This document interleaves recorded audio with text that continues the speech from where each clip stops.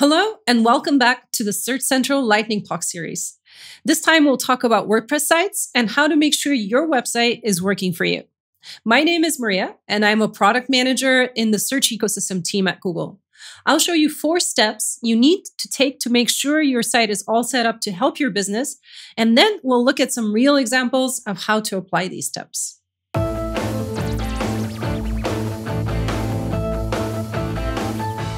The first thing you need to do to have a successful site is to translate your real-life business goals into online metrics. You know why your business exists. Maybe it's you have a shop where you want to sell Swiss cheese, or maybe you're writing a blog where you talk about traveling to parts of the world. But how can you know if you're doing well in the online world? So for example, if you have a blog, one thing it might be worth to keep track of is what portion of your readers are visiting only once and what portion come back, as well as how much time on average each of these groups is spending on the site and how many pages they're looking at.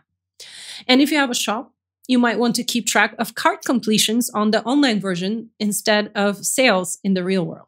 So once you determine what type of site-related metrics you should track exactly, you need to define what tools provide them in a reliable way. You need to check things like how comprehensive the data is, what the sources are, and does it answer all of your questions, because it might turn out that you need to mix information from a few different tools to get the full picture of how your site is doing. And of course, usability and price factor in here as well.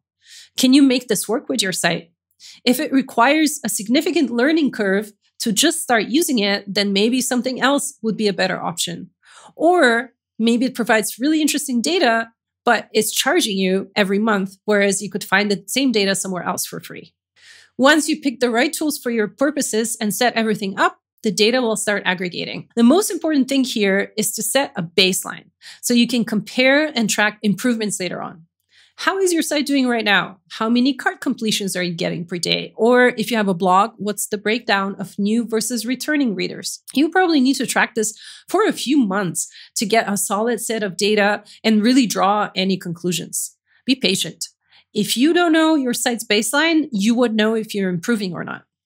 And of course, when you set a goal, the other thing is to be realistic. We very often hear things like, oh, I want to show up for a word such and such at position number 1 in search results from site owners. But depending on how competitive your industry is, this might not be something worth chasing after. Even if you're showing up for a specific word in a specific place, people actually don't visit your site from the search results. Finally, it's important to remember that this is an ongoing process. It's not a one-time setup. Think about what actions you can take to improve specific metrics that are important to the success of your site, and then commit to following up when you see the metric change in either direction. Also, set a schedule to check in on your site regularly. Soon, you'll notice seasonality or weekly patterns, and you'll get a feel for what to expect. Now that we've seen the 4 principles in action, let's look at how this would work in practice. Taking the example of Rosemary Rocket, who's a blogger writing about her travels on a WordPress site. Rosemary makes money in 2 ways. The first is from recommending places to stay and things to do in all the countries and cities she has already visited. She places links, which give her a small commission when people book via her site. So one good online metric that she needs to track to understand how well her website is working for her is the click-through rate, or CTR, on these links in her blog posts about different destinations. Rosemary also offers a service to help build out an entire trip for people to a specific destination. Online, people can sign up on her site to get a custom itinerary for her. So a good metric would be to track completions of the sign-up form here as well. And now that she has defined 2 concrete, detailed metrics to keep track of, it's time to track down which tools might have that information.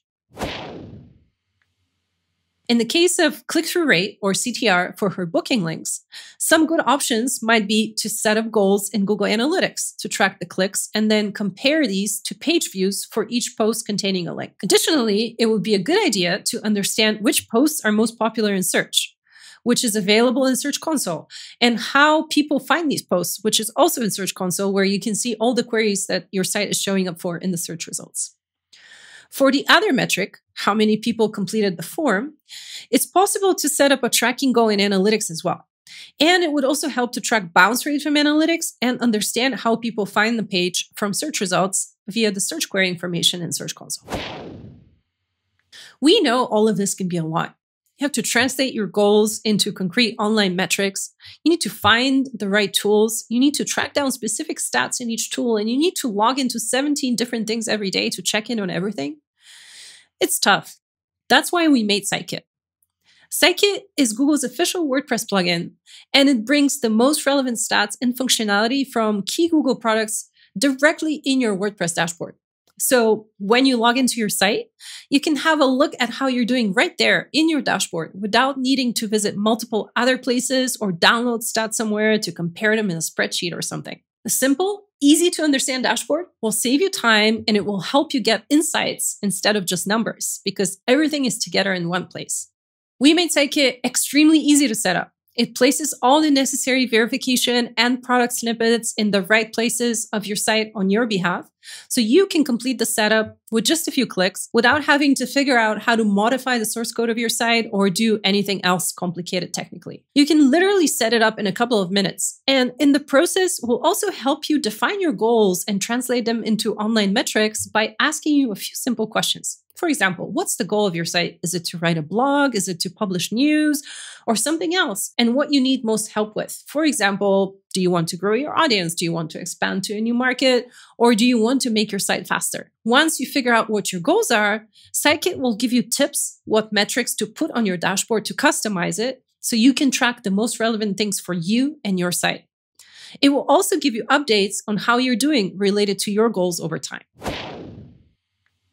If you've done the setup, but your site is new to Search Console, it might take a day or two before you begin seeing stats in your dashboard. So take a break and come back in a bit to check out the first stats, or set up some of the other Google products like Analytics or AdSense. If you're already using them for your site, you'll see data right away. With some data available over time, now it's time to set a baseline. How many people visit the site per day? 20, 2,000, more? Is it different on the weekend? And what about where they visit from? All of this is available in Sitekit's All Traffic section, where you can filter by location, device, and traffic source, and also see trends over time. Set the expectations right. Especially if your site is new, it might take a while to find your audience. It's the same like opening up a new store in town. It's not enough to just open. You have to think about attracting shoppers as well. Here are some useful questions you can ask yourself to get orientated in how people experience your site. Which are my most popular posts? What do they show up for in search? How do people find the site in general? In search or via other channels? Does that match my expectations? How would I like people to find me, and what can I do to change that? Sitekit provides you a neat funnel using a combination of stats from both Search Console and Google Analytics, where you can trace how many times your site appeared in search, out of those people, how many actually visited your site, out of them, how many were on the page, and if they actually completed the goal that you wanted them to, in case you set up goals in Google Analytics. There's also information about your most popular pages and also the top search queries, how people find you in search, available on the main dashboard. You can get a detailed view for a specific page by using the search field on the dashboard, or simply by accessing the stats directly from the admin bar at the top when you're looking at the live page and you're logged into your site. There's many useful things to check here. For example, you can see how people found the specific page in search because all the search queries are listed, or you could check the bounce rate, which is available from Google Analytics. And if you run out of ideas what to write about, Sitekit has a really neat feature which will show you unanswered questions directly from search that are related to your site's content. So you can use these topic suggestions as inspiration to create new posts for your site and give even more useful information, potentially get some new visitors. Of course, all of this information is only useful if you take action on it. So how to do that? Here are a few examples. If Rosemary's top queries are about restaurants in Singapore, but the pages with highest click-through rate on her site are about hotels in Bangkok, it might be a good idea to consider readjusting what she writes about, adding more of the content that attracts more people to her site. Similarly, if one of the main services she offers is planning trip itineraries to Japan, but she's seeing that the top viewed pages on her site are about trips to Indonesia, maybe that's a new business opportunity to expand her service offering. You need to continuously track what's going on and adjust your strategy depending on what the metrics are telling you. This is an ongoing process. Take into account factors like seasonality and how competitive your industry is to put your site's performance into perspective. Sitekit will help you by showing you regular summaries of how you're doing, as well as by celebrating milestones you've reached, like your first 1,000 visitors or the first $100 that you earn in AdSense. So let's recap. Here is how to make sure your site is working for you. Step 1, translate your offline goals into online metrics. Step 2, find the right tools for each metric. Step 3, establish baseline and analyze continuously. Step 4, take action on the metrics, profit, and go back to 1. And if you have a WordPress site, give Sitekit a try. We made it to support you grow and help you evolve your online presence with an easy to understand dashboard and helpful tips to guide you along the way.